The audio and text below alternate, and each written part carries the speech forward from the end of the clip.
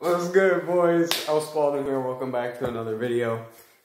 So today I'm doing a review on the &1 Maverick Walmart shoes. Alright, so I'm gonna adjust the camera real quick.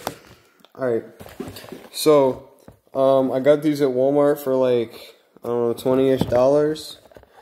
And so first, we're gonna go with the looks. I'd say they look pretty cool. I like the different colors in the sole and the like wave pattern on the upper. There's a lot of stitching all around, several layers. You can see there. Laces are cool. I like the black and red theme. Got the &1 guy on the tongue. Inside is basically the same. Got a little pull tab here on the back. That's cool. I don't know if you can see that in the camera, but the &1 guy has like an outline of where he's supposed to fit, and he doesn't fit in there at all. So on my rating, I'm probably gonna give it like, I don't know, a 6 or 7 out of 10. So that's cool. And alright, so we're gonna move on to traction. So traction in this thing is actually pretty freaking good.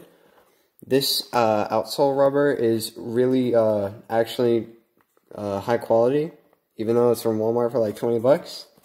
It surprised me. There's a little flex groove right here. It's relatively decently sized.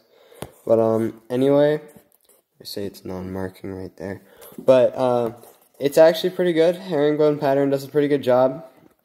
So I'd probably give it a 7 out of 10. Actually, no, I'll give it an 8. It's really good. It actually like squeaks on the floor, and I didn't find myself wiping that often. Alright, so now on to the like sole cushioning. So there's this upper layer of softer rubber or foam, I don't really know, I think it's probably rubber. And this second outsole layer, which is really, really thick, and is thicker in different places. But overall, it's kind of cushioned. Like the insole does a pretty good job, but this upper soft layer is just too small in certain places to really make it comfortable because of how thick the outsole rubber part is. There's just so much of it, and that also affects the weight. So that goes into our next category. It's a really heavy shoe, and it's really not that flexible. And yeah, alright, so now on to like support, I guess. So out in the heel area, I'd say I didn't experience that much heel slippage. It was pretty good back there, actually. You just had to tie it tight and you'll actually be pretty locked in. And the forefoot, I wasn't experiencing much sliding. It accommodated my wide foot pretty well. And the sole extends a little bit into the like upper, because like your foot is seated deeper in the shoe than like this goes up. So your foot is actually like here-ish. So that means you get a little bit of support on your ankle there, plus all the support you get from the high top look. Alright, so that's kind of more support. Now we're going to go to like lockdown. The laces have an extra hole up here, so if you need it tighter, you definitely can. And with that like squeeze there's really not much room for your heel to move. And the laces do work. Like it does tighten up the shoe really well and gives you a nice secure feel. So for support and lockdown, I'd probably give it like a 4 or 5. No, I'll give it a 5.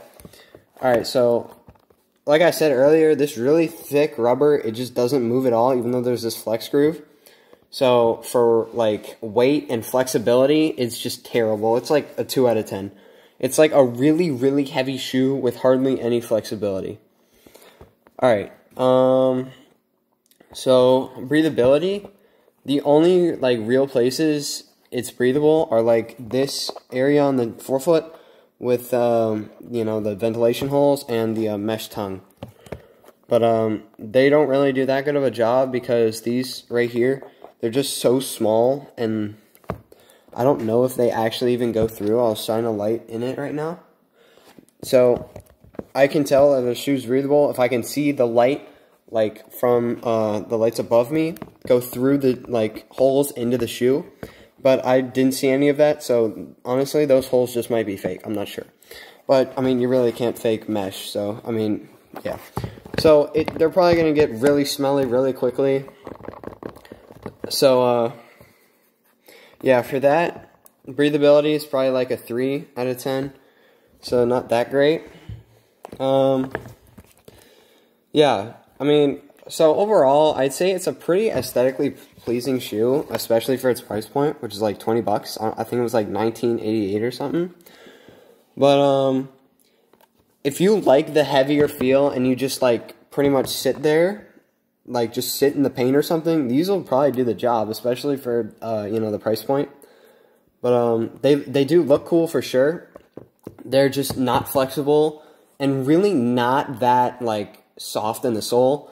Like, and because of that inflexibility and how much weight there is with this, like, outsole rubber here, it's just, like, it's so hard to really get going.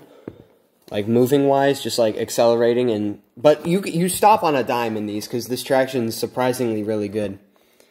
But, overall, I'd give it, like, a 6 out of 10. It's, especially for, like, just being able to go out and just grab it at Walmart. It's actually quite impressive. Because, I mean, it kind of looks like a Jordan, but, like, it's cool. Like, I think it's a cool-looking shoe. It's got, like, a little speckle on the sole here, the upper part, the black part. There's a little texture right here as well. There's really not much else to go over, because I've already given my overall rating. But, I mean, yeah, it's cool. Alright, I'll finish this up. Alright, bottom line, it's affordable, and it looks cool, but unfortunately, it's heavy. So, I, personally, as like a guard, I probably would not gravitate towards these, but again, if you're like a center, these are actually a valid pickup for you. Well, alright guys, thank you so much for watching. I will see you guys in the next video. Peace out.